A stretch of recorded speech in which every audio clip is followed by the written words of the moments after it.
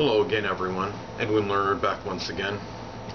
In this YouTube astrological segment, I'm going to be dissertating and talking about Neptune in the 10th house and a natal horoscope. People with this placement may experience confusion, deception, and delusion in matters connected with their career status and recognition.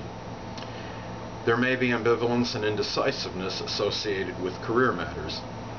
Career ambitions may be vague and nebulous. Neptune in the 10th house may pursue a career in astrology, healing, medical fields, bartending, chemistry, or the arts. Fellow employees may get accolades and recognition for things Neptune in the 10th house did. A parent may be perceived as confused and indecisive. He or she may feel a parent was not encouraging enough in matters connected with their career objectives.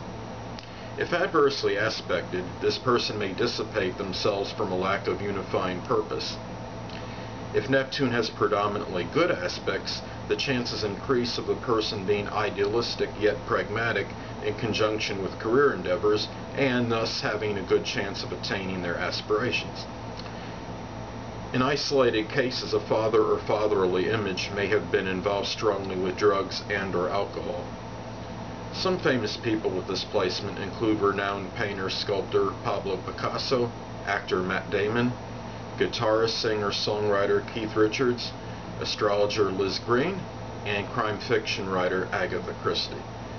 Well, people, that will conclude this YouTube astrological segment for Neptune in the 10th house and a natal horoscope. Stay tuned next time, where I will be dissertating and talking about Neptune in the 11th house and the natal chart.